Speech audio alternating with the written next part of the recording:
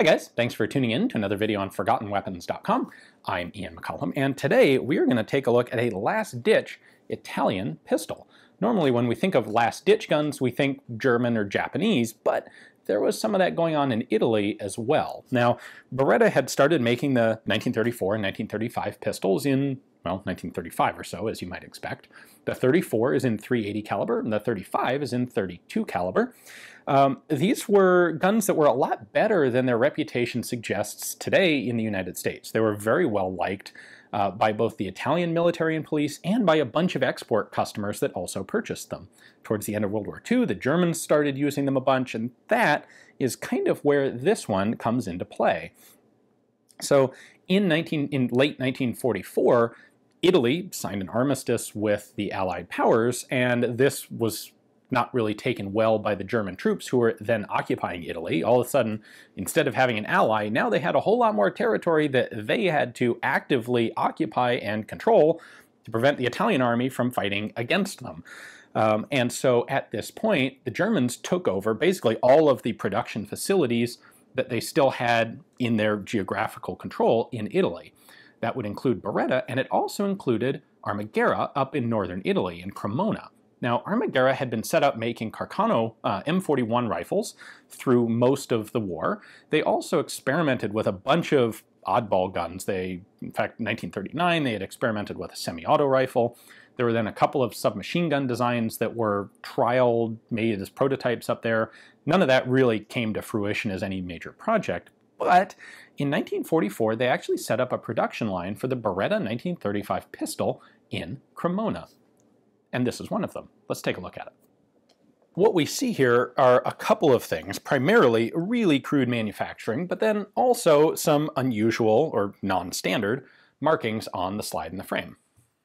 Instead of the usual Beretta Gardone Valtrumpia, what we have here is a totally different font and style, and this is Pistol Beretta Caliber 7.65 M35 and manufactured by S.A. Armaguerra. S.A. is like the equivalent of Incorporated. It's the Armaguerra Company in Cremona, dated 1944. Remember that for Italy, World War II ended in 1944, so that's when all their last-ditch sorts of guns are going to have been produced. On the other side, we have serial numbers on the frame and the barrel. Standard for this very short production run, they only made about 400 of these guns. There's maybe 6 or 8 of them that are documented to still exist today. They're all a G prefix followed by a 00 prefix, and then an actual 3-digit serial number. So this is number 230. The highest one I have seen reference to is number 392.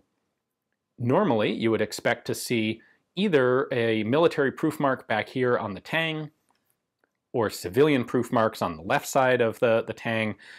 These Cremona pistols have no proof marks whatsoever. And then in a rather interesting change-up, the fire and safe markings are reversed on these guns compared to the standard Berettas. Now, the lever works the same way, so rearward is safe and forward is fire. And the way this safety is set up, you flip the safety to whichever position you want the gun to be in, fire or safe. However, on a standard Beretta, the markings are reversed. So in this case, what you do is the only visible marking is the one that applies. So in this case, the gun is on safe because you can still see the S. When we flip it around, now it's on fire because you can see the F, and of course you have the red dot. This is the same as our selector here, so forward is fire, but for some curious reason, the Armaguerra guns, they decided to reverse the markings. This would probably make the most sense in the context of German control of the manufacturing process, where they decided that this made more sense to them than the other system, and that it was more in line with other German firearms. So just as a general comparison here, this is a 1944 production Beretta model of 1935, and this is our 1944 last-ditch Armaguerra one. And even from back there, you can see the massive machine marks that are still extant on this last-ditch gun. The finish is pretty crummy. The manufacturing is very crude. Huge machine marks all over it. But, of course, as is fairly typical of last-ditch guns, this would still work, it's just not very pretty. The only other substantive difference, aside from just quality, is the magazine floor plate, which on our Cremona gun is squared off and substantially different from this rounded Beretta example. This is definitely one of the scarcest varieties of the Beretta 34 or 35, and it's a really cool example of the last-ditch sort of manufacturing that we don't normally associate with Italy. So a big thanks to the collector who offered this for video. Now, if you see one with these sorts of very crude manufacturing marks and unusual serial number and no proofs, you'll know what it is. Thanks for watching.